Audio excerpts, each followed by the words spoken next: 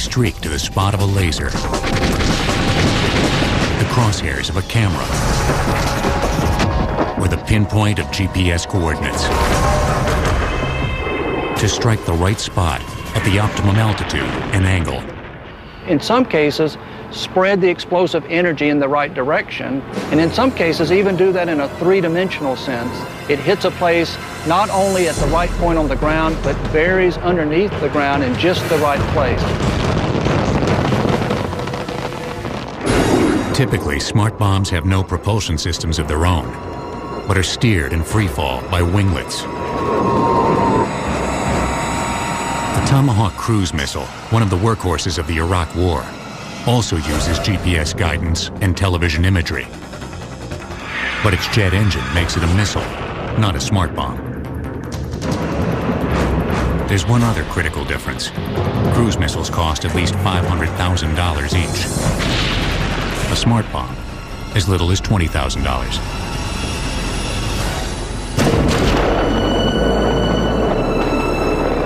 Smart bombs seemed to burst on the scene amid enormous hype during the two wars with Iraq.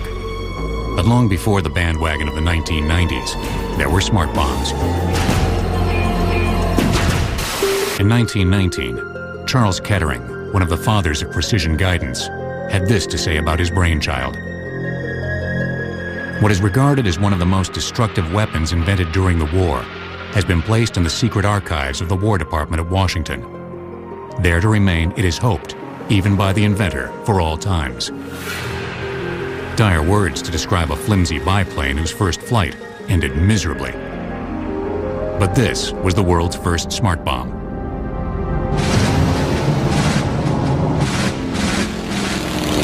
World War I pilots experienced for the first time the stark equation of aerial bombing. Precision equals proximity to the target. But the closer you get to the enemy, the better your chances of getting shot out of the sky. General rule is if the target is worth destroying by us, it's worth protecting by the enemy.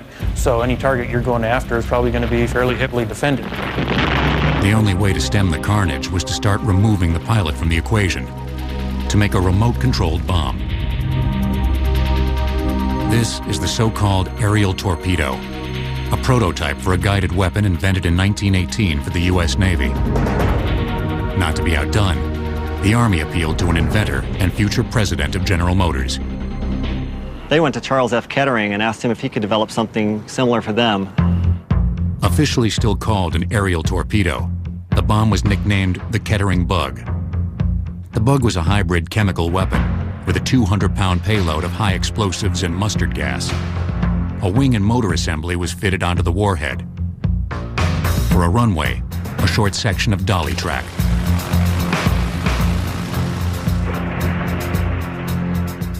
After its first crashes, Kettering's Bug finally flew. The fluttering you see is caused by continuous steering input from gyroscopic stabilizers. Range was controlled by an odometer that counted propeller revolutions. When it reached a preset distance, up to 75 miles, the ignition was killed and the bomb dove. But there were a great many bugs in Kettering's Bug, which was unreliable in testing and deployed too late for combat. Still, in great secrecy, work continued on guided bombs. As two wings gave way to one, in early December 1941, a new kind of flying bomb was tested. Its first flight, as sorry as the Kettering Bugs. But on December 8, 1941, one day after the Pearl Harbor attack, the so-called controllable bomb went airborne. An early version of an optical or television bomb. That's right. It's 1941 and the military already had a TV camera inside a bomb. From a chase plane, the bombardiers saw the TV image and flew the bomb by radio controls, like a really big remote control plane. You're essentially sitting inside the bomb because the TV camera's in the nose and you're flying the bomb. But as the conflict deepened, the U.S. military thought it had the answer to precision bombing, and it wasn't the controllable bomb. In order not to bomb churches, habitations, and only to hit military targets. An instrument of this nature was vital. The bomb sight is just this instrument. The famed Norden Mark 15 bomb sight aimed a bomb drop while taking over a plane's controls during the approach.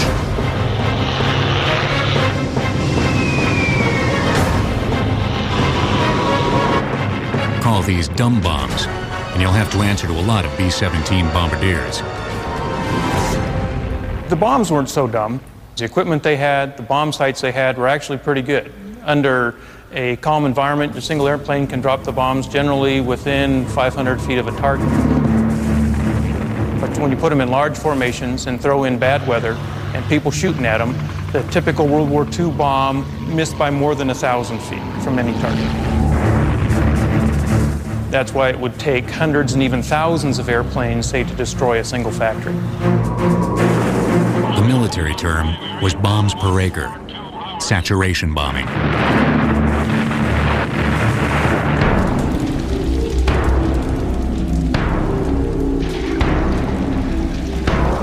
The ghastly contest of attrition by saturation bombing was the way of the war. But each of the great powers also dabbled in precision-guided weapons.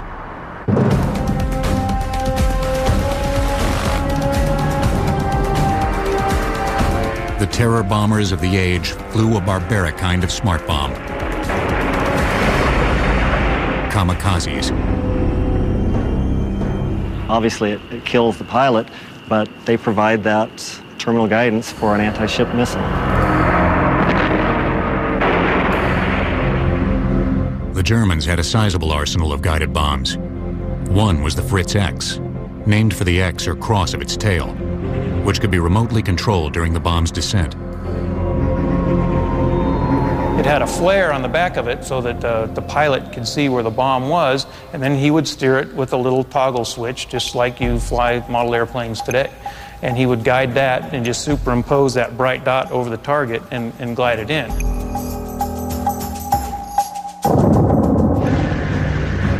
Another German smart bomb was the Henschel 293, a glide bomb able to fly great distances as the bombardier sighted its flare into the target.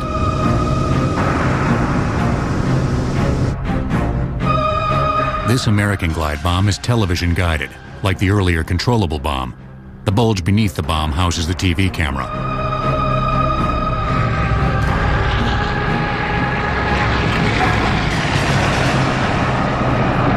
The shallow angle of attack was another advantage to the glide bomb. It skipped the ground until it found the target.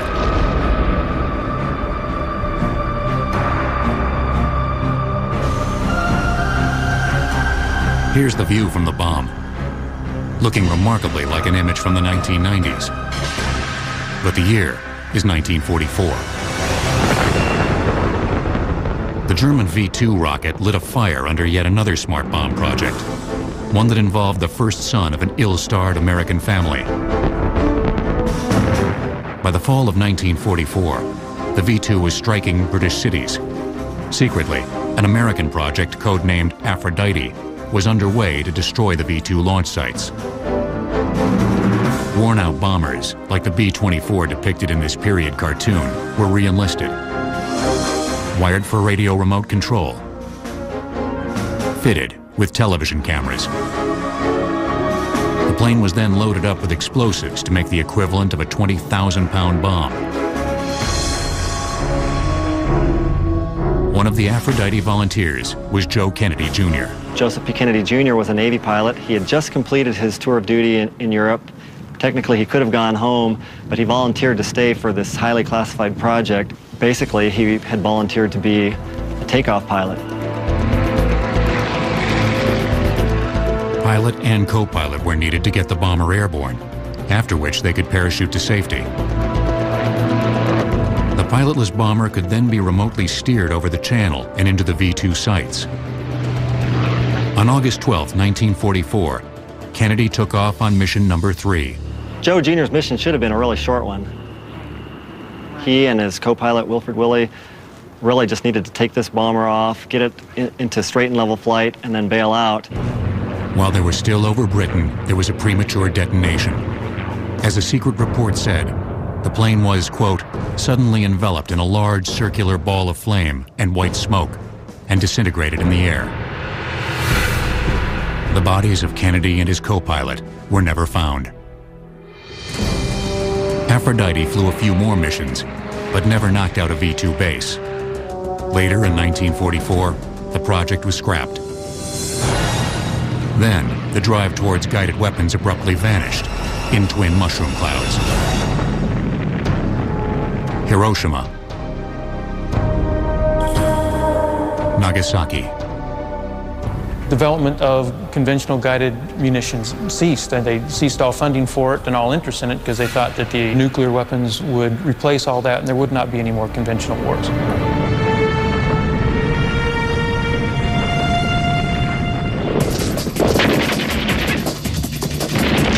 But the history of warfare was about to take a few unexpected detours through places like Korea and Vietnam, places where you could never drop a nuke because of the political fallout, but where you could sure use a bomb precisely guided by a laser beam. The first battleship sunk by a guided weapon was the Italian ship Roma. On September 9, 1943, as she was attempting to defect to the Allies, the Roma was struck by 2 Fritz X bombs and blown in half. Smart bombs will return on Modern Marvels. Bombs away over North Korea. Or rather, bomb away. Because in theory you just needed one. The bright red bridge killer, called a Tarzan, all 13,000 pounds worth. The Tarzan was so big that a B-29 could only hold one bomb, and even to hold one, it had to have a modified bomb bay where it was half exposed. What's in a name? In the case of Tarzan, it's a resume of guided weapons since World War II. The first precision weapon or radio-controlled weapon that was produced in real quantity during World War II was the Azon, which was an acronym for azimuth only. Azimuth means horizontal. An Azon could only be steered left and right. Late in the war, distance or range control was achieved. This new class of guided bombs were called Razons, for range and azimuth only control. Finally, there was the Tall Boy, or British oversized bomb, the bunker buster of its day. Tarzan stood for Tall Boy Range and Azimuth Only Bomb.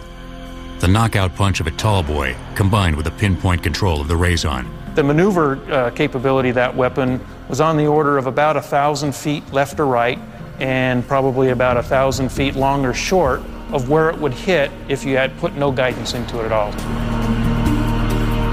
Like the guided bombs of World War II, a flare ignited as the Tarzan fell. The bombardier used a joystick to keep the flare superimposed over the target. But there was a problem with Tarzans and other Korean-era guided bombs. The boys in the planes just didn't like them.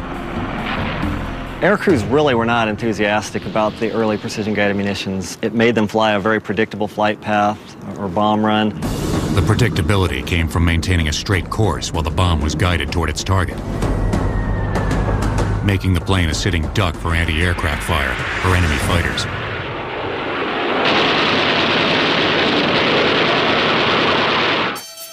From World War II through Korea, guided bombs had the stigma of being oddball devices that few airmen wanted a part of.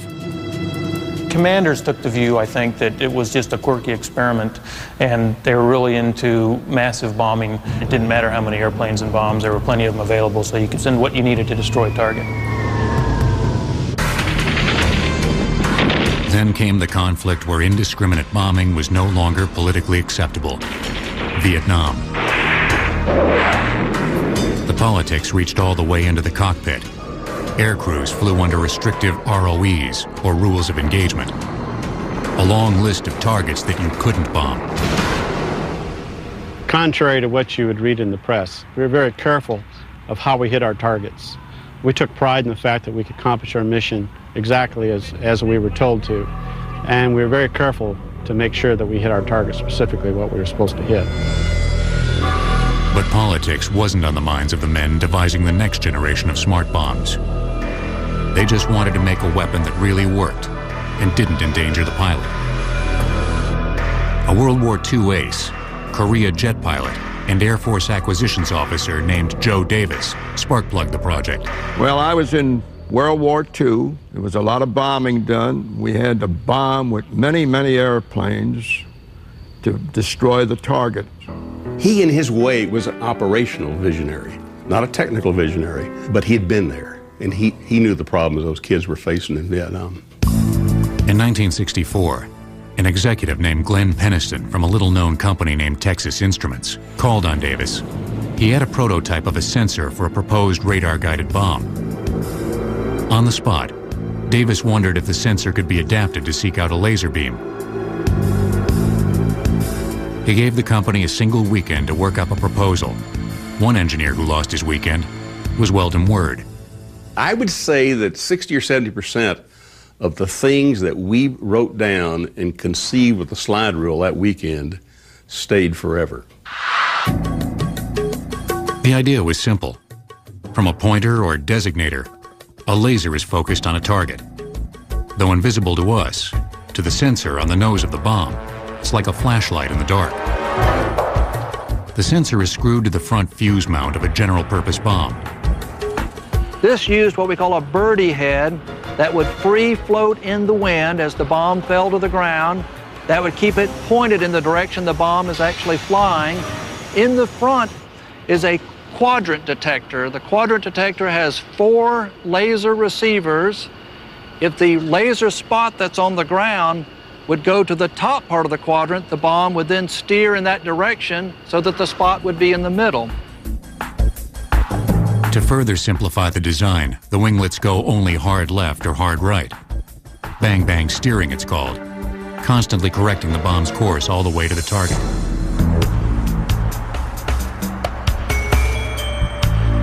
This footage from 1968 is of an advanced test. Laser-guided bombs had already been proven accurate against stationary targets. But could one hit a moving target, such as this remote-controlled tank? The unmanned tank was set loose. One jet followed it with a laser beam, while the other one released the bomb. Striking within 10 feet was considered to be a direct hit. Davis's biggest challenge, though, might have been guiding the bomb through the Air Force bureaucracy. Now I wind up arguing with the 2-star general. He's telling me it won't work, it's not any good. And I'm telling him we're already hit the target. We got a CEP of 10 to 12 feet. We already hit a moving tank. And then the 3-star general at the end of the table shut him up.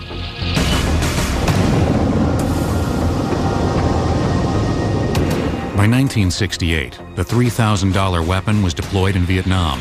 This time, the air crews approved. We used them primarily against pinpoint targets. Laser bombs were perfect for pinpoint targets, such as targets like gun emplacements, AAA. We used them against like bulldozers even, or we'd try to pick the exact point we'd want to cut a road to stop traffic from flowing. Air crews called them Zots, a name borrowed from Flash Gordon. Zot vanished, but one other nickname stuck. I heard the term smart bomb when I was in that squadron. We used to call them smart bombs, and the unguided bombs were called dumb bombs. In a single operation against a bridge in 1972, Smart won out over dumb.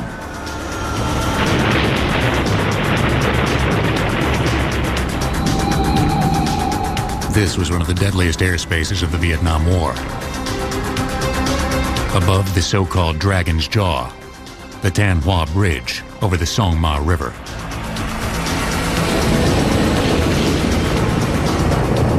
For 5 years, the steel and concrete reinforced bridge had been impervious to conventional bombs. Where they'd flown hundreds of sorties, lost dozens of airplanes and crews trying to destroy this massive iron bridge. Aircraft strike after aircraft strike went into the area and dropped their dumb bombs. Unfortunately, most of these bombs drifted in the wind and missed the target. So there were craters all around the area of the bridge, but the bridge was still standing. In May 1972, 8 planes were sent against the bridge. 4 planes trained lasers on the target, while the other 4 released their bombs.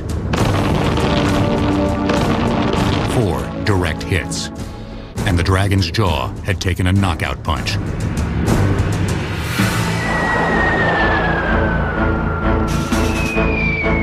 Everything up to now had been prehistory.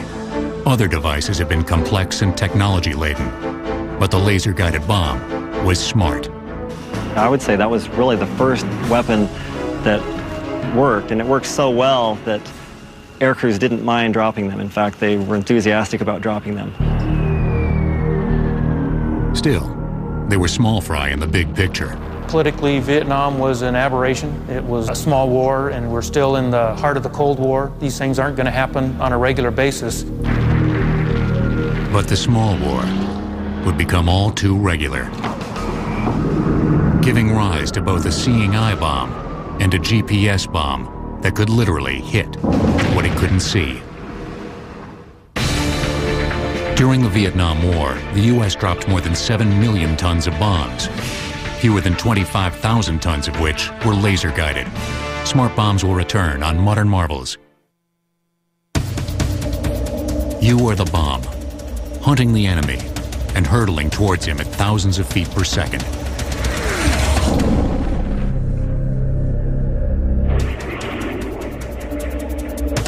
That's the unnerving image you get from an electro-optical bomb. Optical bombs were a 1960s update of the old TV bombs of World War II. A camera's in the nose, but the pilot doesn't need to manually steer the bomb in. He just clicks on the part of the screen he wants to hit. The bomb itself can lock on to a portion of that TV image and then steer itself to that precise point. Or, as pilots call it, fire and forget. This is a 1971 version of the Walleye electro-optical bomb. They cost $35,000 each, and like your camera, had a lens cap you had to remember to remove.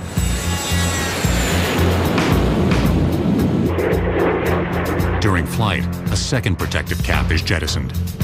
Now the bomb's eye is wide open. Target is locked. Walleye hits the bait.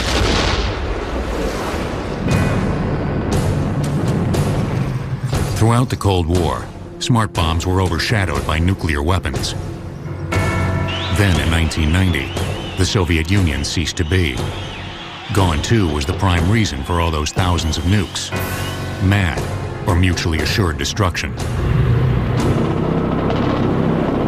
1 year later, a new generation of superweapons was ready for their primetime debut. Of course, Desert Storm was a media event in a lot of cases. I mean, you'd get a lot of footage from Vietnam and see those things, but it would be events that happened weeks ago. During Desert Storm, you're getting things that happened last night. During the 30 days of aerial bombardment, all the talk was of smart bombs. Oh, that building is gone, you know. Gun camera footage from electro-optical weapons put TV viewers inside the bomb. Laser-guided bombs were even more accurate, striking an average of 3 meters away from the crosshairs. The word plink entered the vocabulary, as in tank plinking, where smart bombs destroyed enemy vehicles.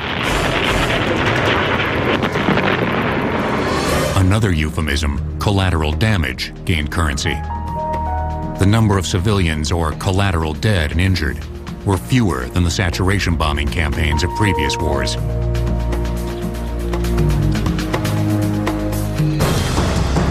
But when the 30 days were over, the numbers didn't quite stack up to the hype. The military had relied mostly on the conventional or dumb arsenal. Just 17% of bombs dropped were smart. The primary precision-guided munitions delivery platform was the F-111, and there was only one wing of those that had that capability. So you're still looking at a limited force to be able to deliver them, but they were able to destroy a disproportionate number of targets because of the precision guidance that they had. One thing the Desert Storm proved was what smart bombs couldn't do. Laser-guided bombs were only effective in almost perfect conditions. The laser-guided bombs, of course, require a laser beam to go all the way from the airplane to the target. That requires it to be line of sight. Clouds or even battlefield smoke could disrupt line of sight, disabling the lasers. Electro-optical bombs could dive beneath the clouds or smoke to reveal a target, but they were useless at night. General Merrill McPeak, for one, saw an urgent need for a new kind of smart bomb. In this handwritten note, the Air Force Chief of Staff groped for a solution. And he just wrote a note that said, I need an all-weather precision-guided munition. And there was a question on it that maybe it would be radar-guided. He didn't know what he wanted, but he knew he wanted something different from what he had. In a few short years, McPeak got what he wanted, and it wasn't radar, but GPS, Global Positioning System. The solution used the same GPS system that your rich cousin has in his Lexus and your rich uncle has in his yacht. It's a system that uses satellites to transmit your location on the face of the Earth in terms of latitude, longitude, and altitude. 4 satellites are used to determine a GPS location. Each satellite precisely computes its distance from a place in terms of how long it takes for a radio signal to reach it. There's a single point in 3-dimensional space where the distances will intersect. That's the GPS location. The new satellite-guided bomb was named JDAM. JDAM stands for Joint Direct Attack Munition. Joint means that it's used by more than one service. In this case, it's used by the Air Force, the Navy, and the Marine Corps. And direct attack means it's really a short-range munition. It's not a long-range powered missile. A JDAM is usually dropped within 15 miles of a target. GPS tells the bomb where it is and where it's going. How it actually gets there is the job of its guidance system, called inertial navigation, which tracks the movement of the bomb through space. This inertial navigation system can sense when it moves up, when it moves down, when it rotates, and every time it moves in any direction, it tells the computer what direction and how much it moved. So if it knows where it started, anytime it moves, it can tell you where it is now. Inertial navigation by itself is reasonably accurate. With GPS assist, it's precise. The inertial navigation system is a precise clock. The GPS is used to calibrate the clock over and over again to keep it as precise as possible. They did grossly undershoot one target, that of cost. The original cost ceiling was set at $40,000. The actual production figure was half that. One of the main advantages of JDAM is that it's a very low-cost weapon. So you don't have to worry about spending $1 million on a silver bullet. It's $20,000 each, and the Air Force and the Navy know that they can use a lot of them if they need to. Among the disadvantages, with a GPS bomb, you can only hit stationary targets, buildings, not vehicles. But other bombs could blink tanks. With the JDAM, the Precision Dream Team was complete. Laser guidance for greatest precision. GPS assist for all-weather day and night bombing. Electro-optics for the flexibility of flying the bomb. Throughout the 90s, the arsenal was rolled out. So we see in 91 in the Gulf War, then in 99 in Kosovo, 2002 in Afghanistan, and then 2003 in Iraq, this ramping up of the employment of precision-guided munitions. 66% of all bombs dropped in the Second Iraq War were precision-guided. Smart bombs had clearly effected a revolution in arms. But critics were asking, what about the news accounts of weapons gone tragically off course? How can smart bombs go dumb? One smart bomb was entirely designed, built, and deployed during the 43-day duration of the Gulf War. The laser-guided GBU-28 bunker buster had a body improvised from surplus howitzer barrels. Smart bombs will return on Modern Marvels. Precision-guided bombs usually live up to the name. But why do a persistent few go off course? Sometimes hitting precisely the wrong targets. Check out this crater. Mark Garlasco has seen both sides of the precision arsenal. He's a former intelligence officer who left the Pentagon to become a civilian watchdog. It was kind of strange for me. I had been one of the folks involved in actually determining the aim points, and here I was standing in front of these buildings, working on a mission for Human Rights Watch to assess the conduct of the war. There's the telecommunications center. 5,000 pounder right down the belly. So I knew what the aim points were, and I was able to look at buildings and say, gosh, in this case, each one of these weapons struck exactly where they were supposed to. Or in some cases, hey, there was one miss, or this one was off a few hundred yards. This is the Nazaria Bath Party headquarters. As you can see, the facility is completely destroyed. According to the Pentagon, smart bombs are 80% accurate.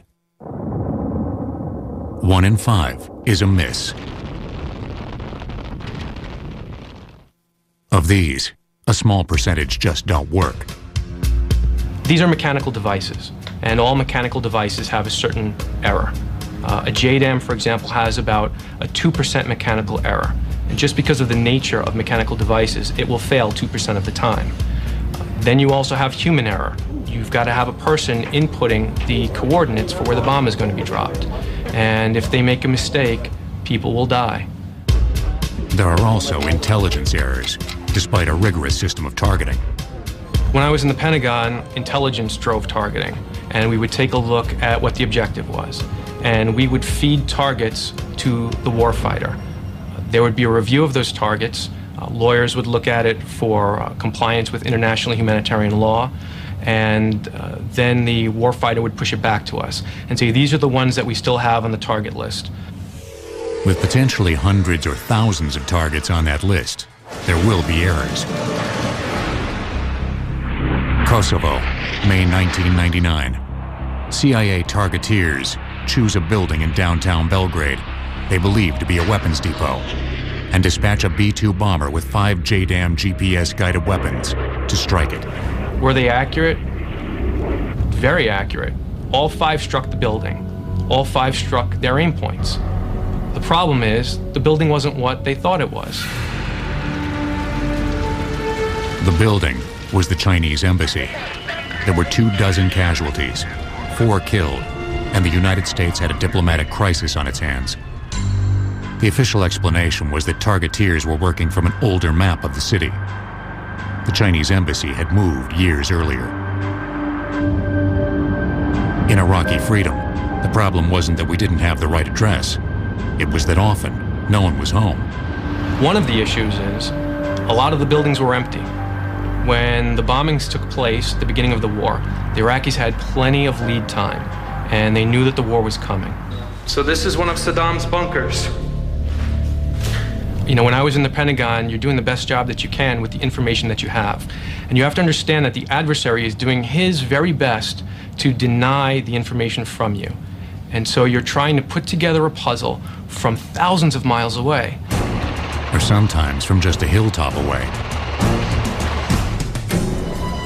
Like Mark Garlasco, Green Beret Captain Jason Amarine has also seen both sides of smart bombs. Saved by laser bombs one day, struck by a 2,000-pound JDAM the next, in what's been called the worst friendly fire incident of the Afghanistan war. In 2001, after the World Trade Center bombing, my detachment was alerted to deploy to Afghanistan to conduct unconventional warfare operations. By November 2001, Captain Amarine and his Green Berets were fighting alongside Northern Alliance leader Hamid Karzai. They relied on precision airstrikes to hold their own against overwhelming Taliban forces. And when we described our location to the aircraft overhead, the response was, that's all you've got? And the pilots, to their credit, knew exactly how dire the situation was. And before long, the sky was just loaded with F-18s and F-14s were coming to our aid. And they bombed the hell out of that Taliban convoy all morning as we directed the airstrikes. On December 5th, the little guerrilla unit had advanced closer to Kandahar. Karzai had just been named interim president of Afghanistan. He was expecting to receive surrender terms from Kandahar at any moment. A separate Army command unit was directing airstrikes against some Taliban diehards. From 39,000 feet, a B-52 bomber released a JDAM bomb that was a direct hit on Captain Amarine's position. When the bomb hit, it hit just out of the blue. There's no whistle, there's no telltale sign that a bomb's about to strike. All I knew is there was a massive explosion and I flew through the air. That morning, I lost 22 of my Afghani soldiers, 22 of my best Afghani soldiers. I also lost my team sergeant, Jefferson Davis, my senior communications sergeant, Daniel Petitory. A friend of mine that was with the headquarters named Cody Prosser was also killed. Amarine himself had both eardrums blown out and shrapnel in his leg. Hamid Karzai was wounded in the face. The preliminary report on the incident, called a fatality bulletin, blamed an overconfident operator who, quote, failed to have his assistant double-check and confirm his target calculations. And so you have 3 Americans died in the strike, and Hamid Karzai almost died. Now, had he been killed, where would Afghanistan be today? Having experienced the alpha and omega of smart bombs, what does Captain Amarine think? One thing I can't stress enough is things are going to go wrong. It's never going to be sterile. You're always going to be hurting people that you intend to hurt and also people you don't intend to hurt. It's just you do your best to make sure that the bombs are dropping on the right target. Warheads on foreheads, as a friend of mine would say. The 80% of direct hits means the technology works. The occasional accidents remind us that war will never really be surgical. The danger in thinking that smart bombs are somehow safe is that we may be quicker on the trigger. The threshold for going to war is lowering. The more you use these weapons, the more we see in these weapons a license to resort to war more frequently, the more we will see that civilian casualties are not a thing of the past. But it's the military's job to be ready for any eventuality. Future wars may be fought with smart weapons like these, robot paratroopers and pinwheeling killing machines.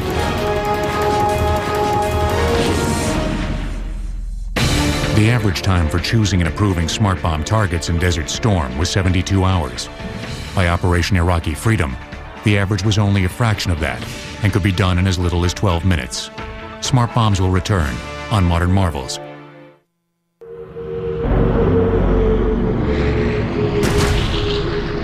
On March 11, 2003, at Eglin Air Force Base, a giant weapon with the gaudy nickname Mother of All Bombs was tested. It is a smart bomb. It has an INS GPS kit on it. It can be launched from very high altitudes and therefore can attack targets very precisely. Moab, or Massive Ordnance Airburst Bomb. About $170,000 apiece, packed with 21,000 pounds of explosives, designed in part to clear out large areas of vegetation. This'll buzz cut your back 40. But it's not the future of smart bombs. Except for its precision guidance, Moab is an old-fashioned weapon known as a daisy cutter. But the trend in smart bombs is away from heavyweights like Moab to smaller and lighter ordnance. The more accurate the bomb, the less boom you need. This is a test of the SDB, or small diameter bomb. The $100,000 plus bomb is actually a mini bunker buster.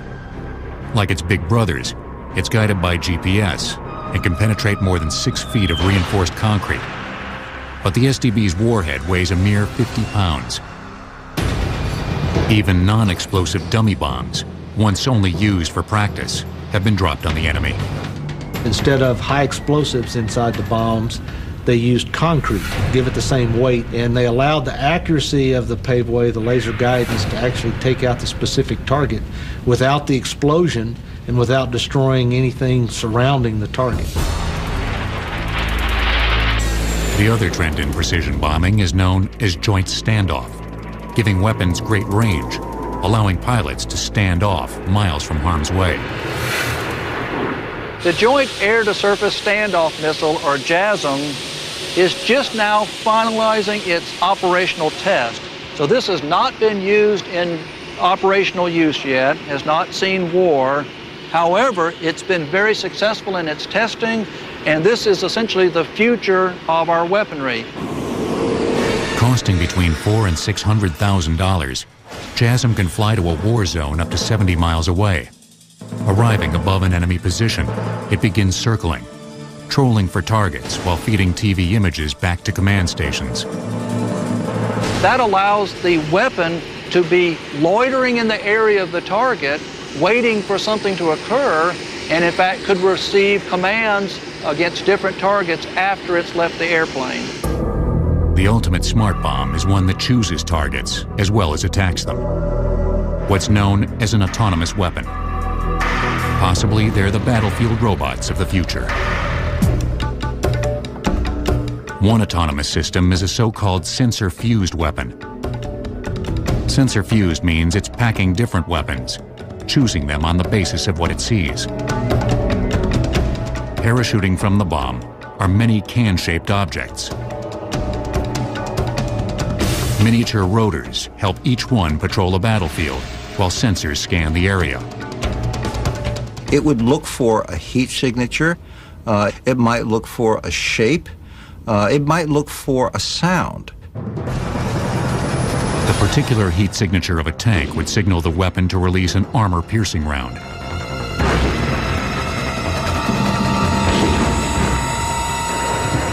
This is a live-fire test against tanks of the $300,000-plus weapon. For human targets, it would choose to spray a lethal hail of bomblets. Autonomous and standoff weapons may finally fulfill the 85-year-old goal of precision weaponry: to remove the pilot from the bombing equation. With pilotless drones and autonomous weapons, the dogfight may one day go the way of the medieval joust. Pilots of my generation feel like that potentially we're the last generation that's going to be able to serve out a full career in frontline combat aircraft that are manned.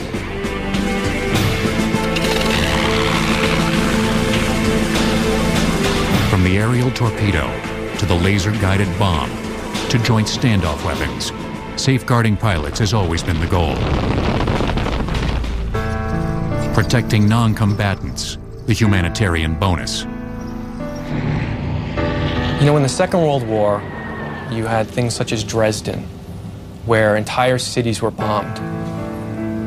Or you had Hiroshima and Nagasaki, where just huge, massive amounts of civilian casualties were sustained. That's something that no one ever wants to happen again. With precision weapons, there may never be another Dresden. But there may be many more Baghdads. Bombs may be smart, but history will judge how intelligently they're used.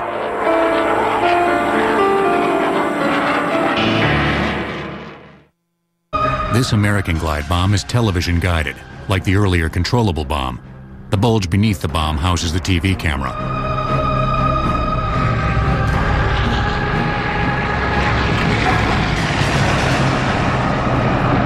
The shallow angle of attack was another advantage to the glide bomb. It skipped the ground until it found the target.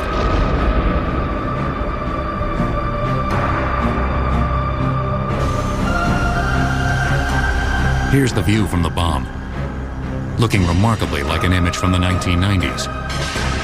But the year is 1944. The German V-2 rocket lit a fire under yet another smart bomb project, one that involved the first son of an ill-starred American family. By the fall of 1944, the V-2 was striking British cities. Secretly, an American project codenamed Aphrodite was underway to destroy the V-2 launch sites. War worn-out bombers, like the B-24 depicted in this period cartoon, were re-enlisted. Wired for radio remote control. Fitted with television cameras. The plane was then loaded up with explosives to make the equivalent of a 20,000-pound bomb. One of the Aphrodite volunteers was Joe Kennedy Jr. Joseph P. Kennedy Jr. was a Navy pilot. He had just completed his tour of duty in Europe. Technically, he could have gone home, but he volunteered to stay for this highly classified project. Basically, he had volunteered to be a takeoff pilot. Pilot and co-pilot were needed to get the bomber airborne, after which they could parachute to safety. The pilotless bomber could then be remotely steered over the channel and into the V-2 sights. On August 12, 1944, Kennedy took off on mission number 3. Joe Jr.'s mission should have been a really short one. He and his co-pilot, Wilfred Willey, really just needed to take this bomber off, get it into straight and level flight, and then bail out. While they were still over Britain, there was a premature detonation. As a secret report said, the plane was, quote, suddenly enveloped in a large circular ball of flame and white smoke and disintegrated in the air. The bodies of Kennedy and his co-pilot were never found. Aphrodite flew a few more missions, but never knocked out a V-2 base. Later, in 1944, the project was scrapped. Then, the drive towards guided weapons abruptly vanished in twin mushroom clouds. Hiroshima. Nagasaki. Development of conventional guided munitions ceased, and they ceased all funding for it and all interest in it because they thought that the nuclear weapons would replace all that and there would not be any more conventional wars.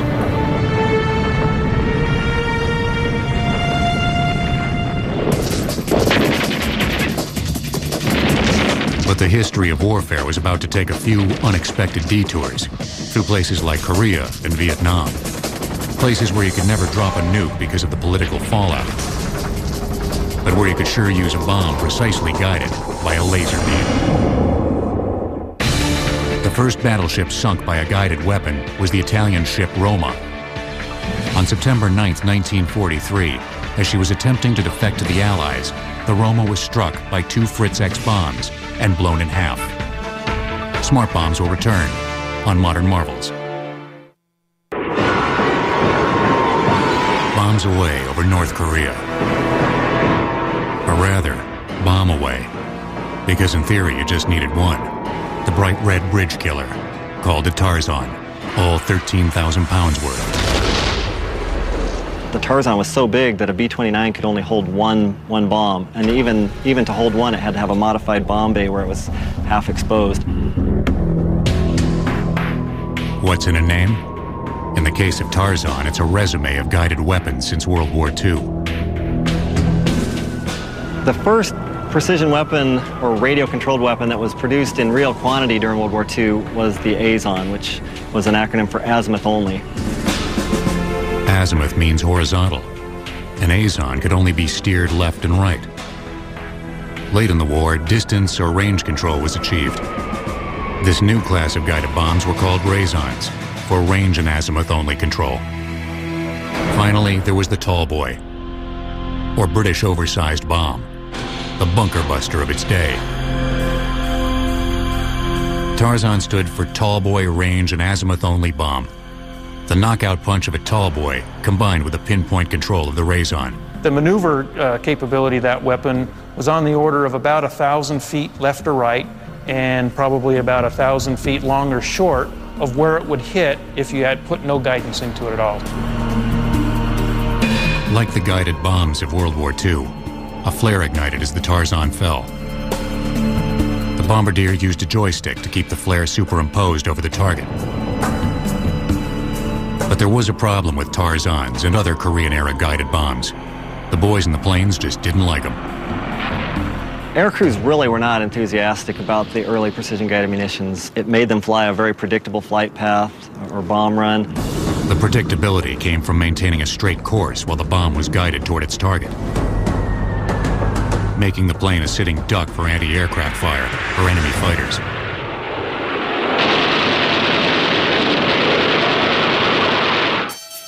From World War II through Korea, guided bombs had the stigma of being oddball devices that few airmen wanted a part of. Commanders took the view, I think, that it was just a quirky experiment, and they were really into massive bombing. It didn't matter how many airplanes and bombs, there were plenty of them available, so you could send what you needed to destroy a target.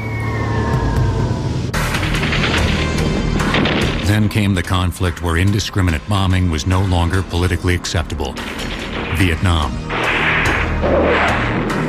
The politics reached all the way into the cockpit. Air crews flew under restrictive ROEs, or rules of engagement. A long list of targets that you couldn't bomb. Contrary to what you would read in the press, we were very careful of how we hit our targets. We took pride in the fact that we could accomplish our mission exactly as we were told to. And we were very careful to make sure that we hit our targets, specifically what we were supposed to hit. But politics wasn't on the minds of the men devising the next generation of smart bombs. They just wanted to make a weapon that really worked and didn't endanger the pilot. A World War II ace, Korea jet pilot, and Air Force acquisitions officer named Joe Davis spark-plugged the project. Well, I was in World War II. There was a lot of bombing done. We had to bomb with many, many airplanes to destroy the target. He, in his way, was an operational visionary, not a technical visionary, but he had been there, and he knew the problems those kids were facing in Vietnam. In 1964, an executive named Glenn Peniston from a little-known company named Texas Instruments. And if they make a mistake, people will die. There are also intelligence errors, despite a rigorous system of targeting. When I was in the Pentagon, intelligence drove targeting, and we would take a look at what the objective was. And we would feed targets to the warfighter. There would be a review of those targets. Lawyers would look at it for compliance with international humanitarian law, and then the warfighter would push it back to us and say, these are the ones that we still have on the target list. With potentially hundreds or thousands of targets on that list, there will be errors. Kosovo, May 1999. CIA targeteers choose a building in downtown Belgrade they believe to be a weapons depot and dispatch a B-2 bomber with 5 JDAM GPS-guided weapons to strike it. Were they accurate? Very accurate. All 5 struck the building. All 5 struck their aim points. The problem is, the building wasn't what they thought it was. The building was the Chinese embassy. There were 24 casualties, 4 killed, and the United States had a diplomatic crisis on its hands. The official explanation was that targeteers were working from an older map of the city. The Chinese embassy had moved years earlier. In Iraqi freedom, the problem wasn't that we didn't have the right address. It was that often, no one was home. One of the issues is, a lot of the buildings were empty. When the bombings took place at the beginning of the war, the Iraqis had plenty of lead time, and they knew that the war was coming. So this is one of Saddam's bunkers. You know, when I was in the Pentagon, you're doing the best job that you can with the information that you have. And you have to understand that the adversary is doing his very best to deny the information from you. And so you're trying to put together a puzzle from thousands of miles away. Or sometimes from just a hilltop away. Like Mark Garlasco, Green Beret Captain Jason Amarine has also seen both sides of smart bombs. Saved by laser bombs one day, struck by a 2,000-pound JDAM the next, in what's been called the worst friendly fire incident of the Afghanistan War. In 2001, after the World Trade Center bombing, my detachment was alerted to deploy to Afghanistan to conduct unconventional warfare operations. By November 2001, Captain Amarine and his Green Berets were fighting alongside Northern Alliance leader Hamid Karzai. They relied on precision airstrikes to hold their own against overwhelming Taliban forces. And when we described our location to the aircraft overhead, the response was, that's all you've got? And the pilots, to their credit, knew exactly how dire the situation was. And before long, the sky was just loaded with F-18s and F-14s were coming to our aid. And they bombed the hell out of that Taliban convoy all morning as we directed the airstrikes. On December 5th, the little guerrilla unit had advanced closer to Kandahar. Karzai had just been named interim president of Afghanistan. He was expecting to receive surrender terms from Kandahar at any moment. A separate Army command unit was directing airstrikes against some Taliban diehards. From 39,000 feet, a B-52 bomber released a JDAM bomb that was a direct hit on Captain Amarine's position. When the bomb hit, it hit just out of the blue. There's no whistle, there's no telltale sign that a bomb's about to strike. All I knew is there was a massive explosion and I flew through the air. That morning, I lost 22 of my Afghani soldiers, 22 of my best Afghani soldiers. I also lost my team sergeant, Jefferson Davis, my senior communications sergeant, Daniel Pettitori. A friend of mine that was with the headquarters named Cody Prosser was also killed. Amarine himself had both eardrums blown out and shrapnel in his leg. Hamid Karzai was wounded in the face. The preliminary report on the incident, called a fatality bulletin, blamed an overconfident operator who, quote, failed to have his assistant double-check and confirm his target calculations. And so you have 3 Americans died in the strike, and Hamid Karzai almost died. Now, had he been killed, where would Afghanistan be today? Having experienced the alpha and omega of smart bombs, what does Captain Amarine think? One thing I can't stress enough is things are going to go wrong. It's never going to be sterile. You're always going to be hurting people that you intend to hurt and also people you don't intend to hurt. It's just you do your best to make sure that the bombs are dropping on the right target. Warheads on foreheads, as a friend of mine would say. The 80% of direct hits means the technology works. The occasional accidents remind us that war will never really be surgical. The danger in thinking that smart bombs are somehow safe is that we may be quicker on the trigger. The threshold for going to war is lowering. The more you use these weapons, the more we see in these weapons a license to resort to war more frequently, the more we will see that civilian casualties are not a thing of the past. But it's the military's job to be ready for any eventuality. Future wars may be fought with smart weapons like these, robot paratroopers and pinwheeling killing machines.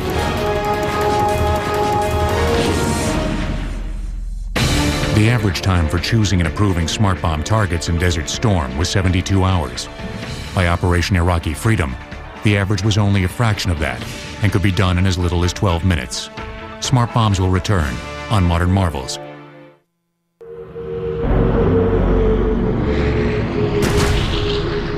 On March 11, 2003, at Eglin Air Force Base, a giant weapon with the gaudy nickname Mother of All Bombs was tested. It is a smart bomb. It has an INS GPS kit on it.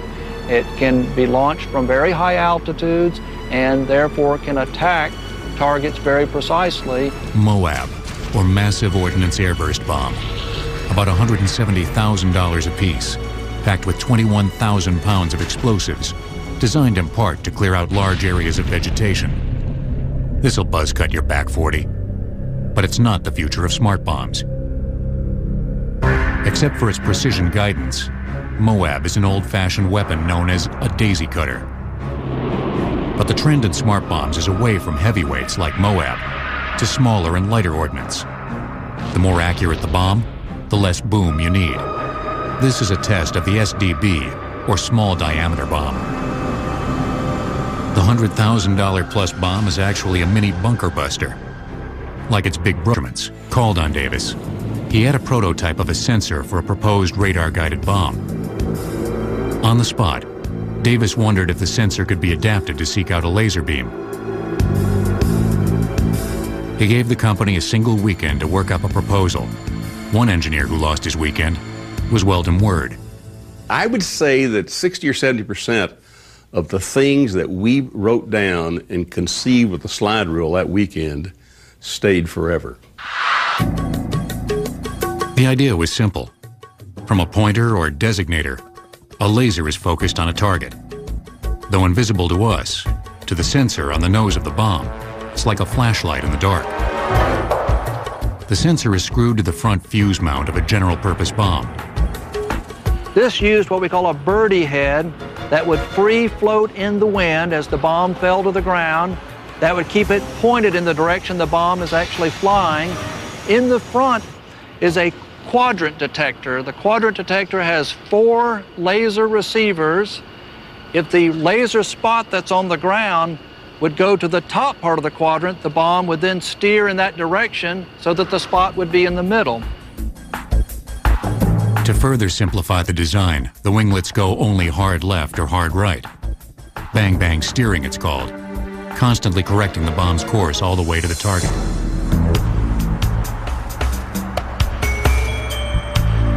This footage from 1968 is of an advanced test. Laser-guided bombs had already been proven accurate against stationary targets. But could one hit a moving target, such as this remote-controlled tank? The unmanned tank was set loose. One jet followed it with a laser beam, while the other one released the bomb. Striking within 10 feet was considered to be a direct hit. Davis's biggest challenge, though, might have been guiding the bomb through the Air Force bureaucracy. Now I wind up arguing with the 2-star general. He's telling me it won't work, it's not any good. And I'm telling him we're already hit the target. We got a CEP of 10 to 12 feet. We already hit a moving tank. And then the 3-star general at the end of the table shut him up.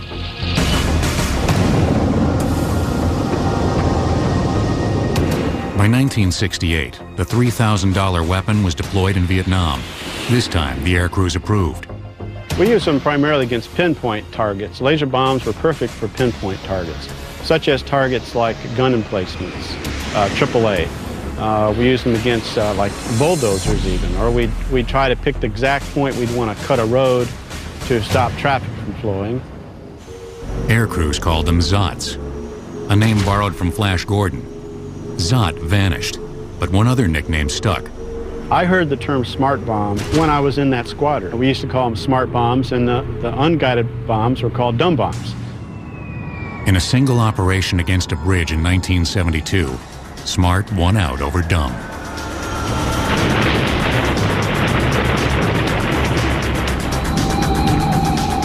This was one of the deadliest airspaces of the Vietnam War. Above the so-called Dragon's Jaw, the Tan Hoa Bridge over the Song Ma River.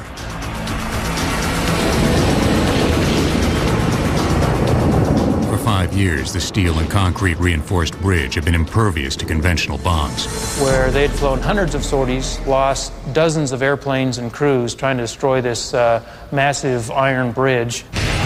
Aircraft strike after aircraft strike went into the area and dropped their dumb bombs. Unfortunately, most of these bombs drifted in the wind and missed the target. So there were craters all around the area of the bridge, but the bridge was still standing. In May 1972, 8 planes were sent against the bridge. 4 planes trained lasers on the target, while the other 4 released their bombs. 4 direct hits, and the Dragon's Jaw had taken a knockout punch.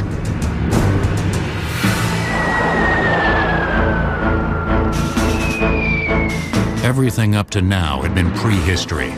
Other devices had been complex and technology-laden, but the laser-guided bomb was smart. I would say that was really the first weapon that worked, and it worked so well that air crews didn't mind dropping them. In fact, they were enthusiastic about dropping them.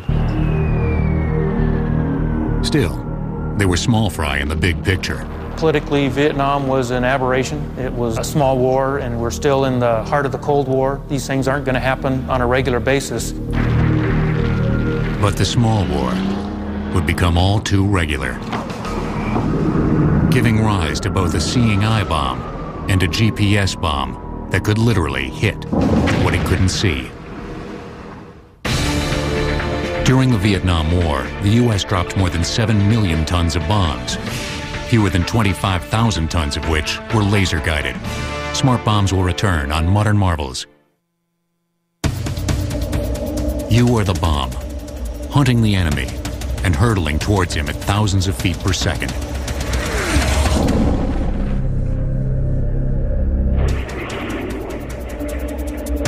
That's the unnerving image you get from an electro-optical bomb. Optical bombs were a 1960s update of the old TV bombs of World War II. A camera's in the nose, but the pilot doesn't need to manually steer the bomb in. He just clicks on the part of the screen he wants to hit. The bomb itself can lock on to a portion of that TV image and then steer itself to that precise point. Or, as pilots call it, fire and forget.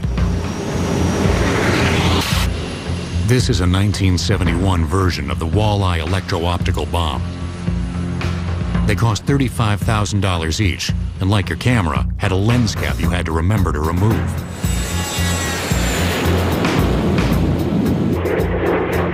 During flight, a second protective cap is jettisoned. Now the bomb's eye is wide open. Target is locked. Walleye hits the bait.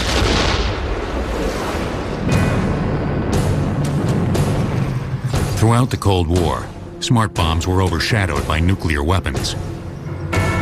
Then in 1990, the Soviet Union ceased to be. Gone too was the prime reason for all those thousands of nukes. MAD, or mutually assured destruction. 1 year later, a new generation of superweapons was ready for their primetime debut. Of course, Desert Storm was a media event in a lot of cases. I mean, you'd get a lot of footage from Vietnam and see those things, but it would be events that happened weeks ago. During Desert Storm, you're getting things that happened last night. During the 30 days of aerial bombardment, all the talk was of smart bombs. Oh, boy, that building is gone, you know. Gun camera footage from electro-optical weapons put TV viewers inside the bomb. Laser-guided bombs were even more accurate, striking an average of 3 meters away from the crosshairs. The word plink entered the vocabulary, as in tank plinking, where smart bombs destroyed enemy vehicles. Another euphemism, collateral damage, gained currency. The number of civilians or collateral dead and injured were fewer than the saturation bombing campaigns of previous wars.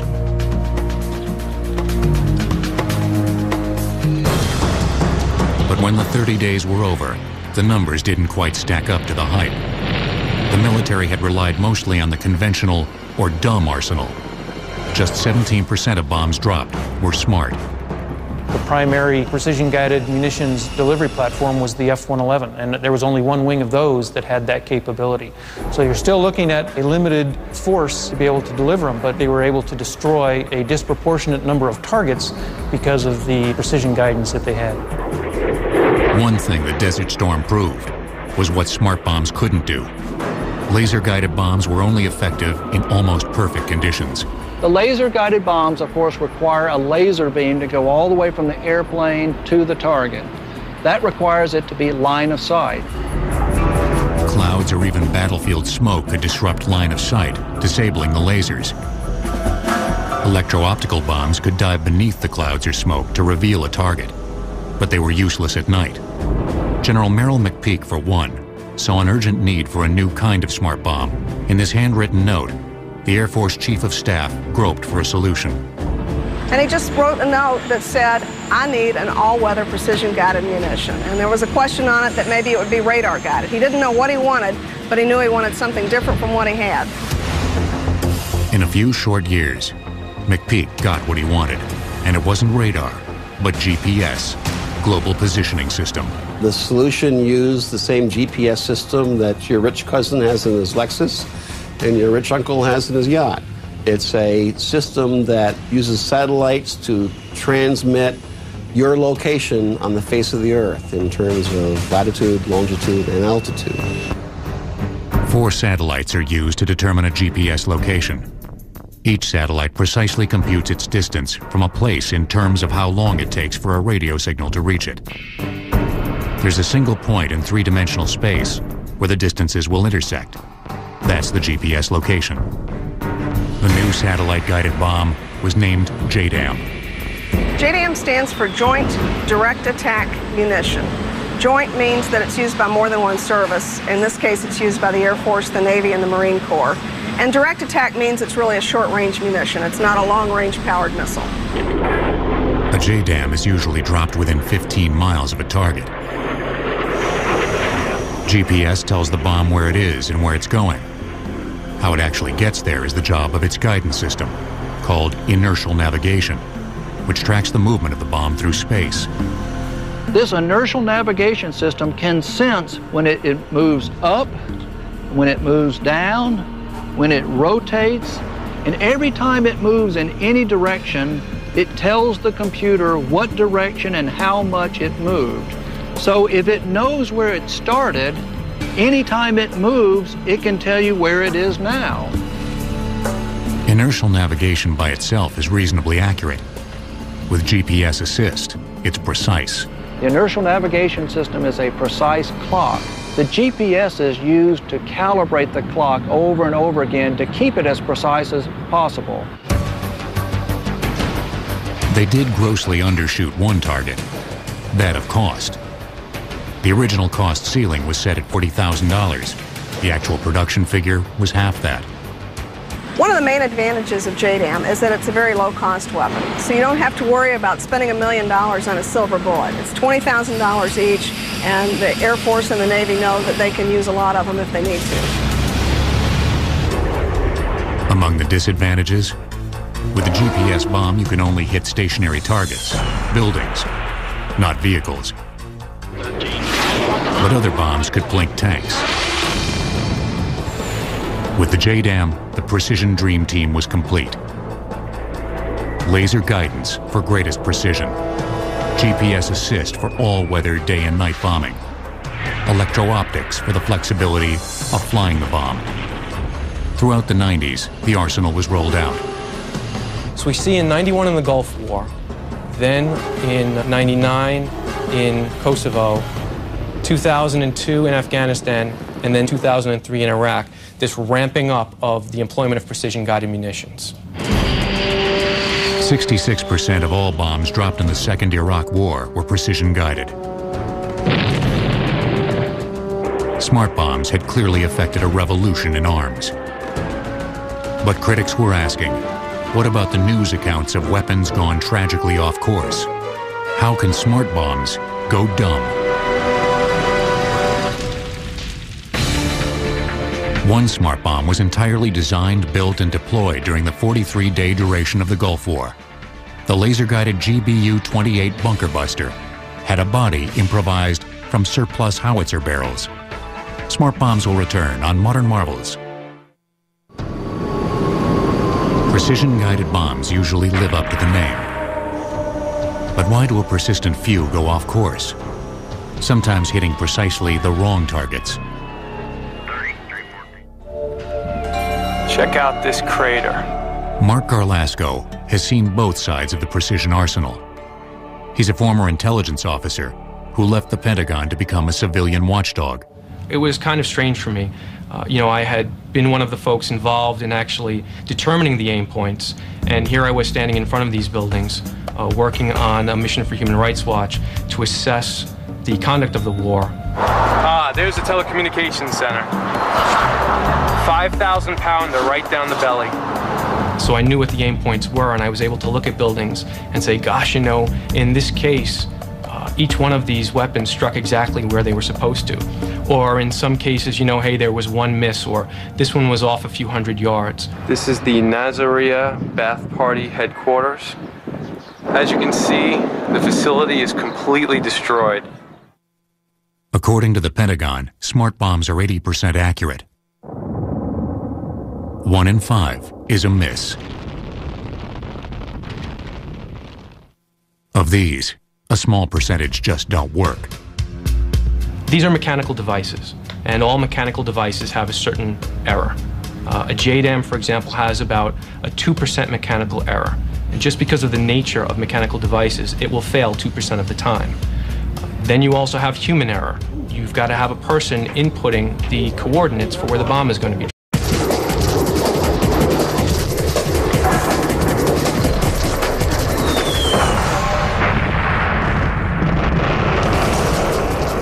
They streak to the spot of a laser, the crosshairs of a camera, or the pinpoint of GPS coordinates to strike the right spot at the optimum altitude and angle. In some cases, spread the explosive energy in the right direction, and in some cases even do that in a three-dimensional sense.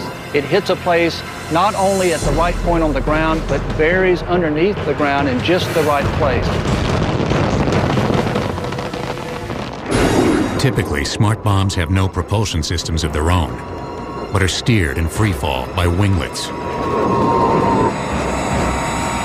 The Tomahawk cruise missile, one of the workhorses of the Iraq War, also uses GPS guidance and television imagery.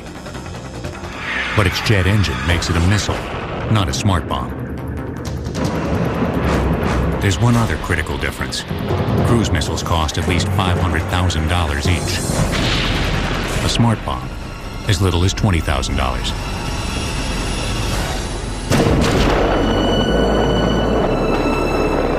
Smart bombs seemed to burst on the scene amid enormous hype during the two wars with Iraq. But long before the bandwagon of the 1990s, there were smart bombs. In 1919, Charles Kettering, one of the fathers of precision guidance, had this to say about his brainchild. What is regarded as one of the most destructive weapons invented during the war has been placed in the secret archives of the War Department at Washington. There to remain, it is hoped, even by the inventor, for all times. Dire words to describe a flimsy biplane whose first flight ended miserably. But this was the world's first smart bomb.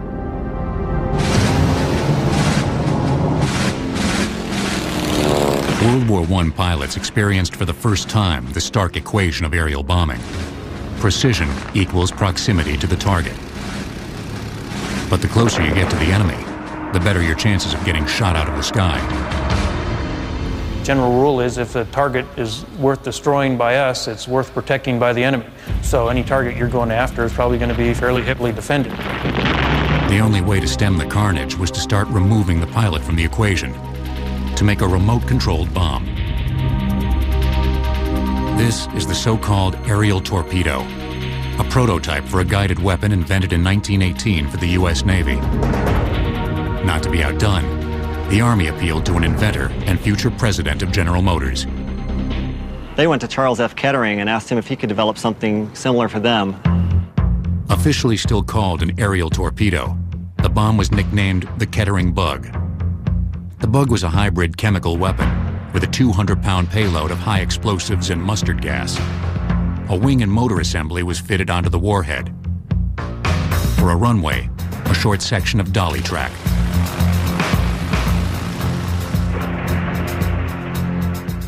After its first crashes, Kettering's Bug finally flew. The fluttering you see is caused by continuous steering input from gyroscopic stabilizers. Range was controlled by an odometer that counted propeller revolutions. When it reached a preset distance, up to 75 miles, the ignition was killed and the bomb dove. But there were a great many bugs in Kettering's Bug, which was unreliable in testing and deployed too late for combat. Still, in great secrecy, work continued on guided bombs. As two wings gave way to one, in early December 1941, a new kind of flying bomb was tested. Its first flight, as sorry as the Kettering bugs. But on December 8, 1941, one day after the Pearl Harbor attack, the so-called controllable bomb went airborne. An early version of an optical or television bomb. That's right. It's 1941, and the military already had a TV camera inside a bomb. From a chase plane, the bombardiers saw the TV image and flew the bomb by radio controls, like a really big remote control plane. You're essentially sitting inside the bomb because the TV camera's in the nose, and you're flying the bomb. But as the conflict deepened, the U.S. military thought it had the answer to precision bombing, and it wasn't the controllable bomb. In order not to bomb churches, habitations, and only to hit military targets, an instrument of this nature was vital. The bomb sight is just this instrument. The famed Norden Mark 15 bomb sight aimed a bomb drop while taking over a plane's controls during the approach.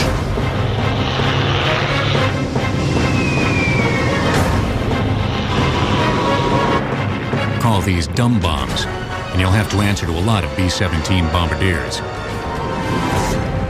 The bombs weren't so dumb. The equipment they had, the bomb sights they had were actually pretty good.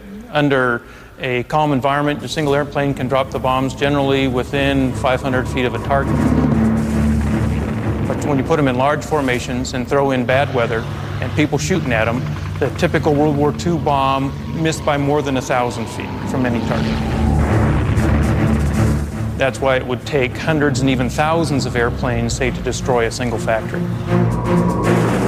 The military term was bombs per acre, saturation bombing.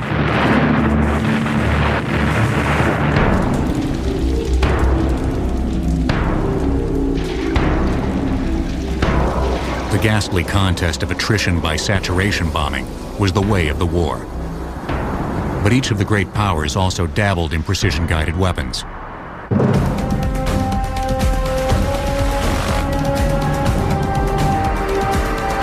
The terror bombers of the age flew a barbaric kind of smart bomb. Kamikazes. Obviously, it kills the pilot, but they provide that terminal guidance for an anti-ship missile. The Germans had a sizable arsenal of guided bombs. One was the Fritz X, named for the X or cross of its tail, which could be remotely controlled during the bomb's descent.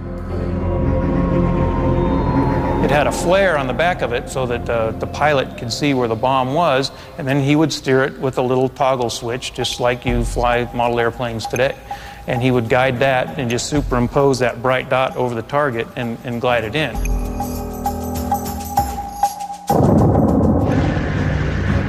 Another German smart bomb was the Henschel 293, a glide bomb able to fly great distances as the bombardier sighted its flare into the target.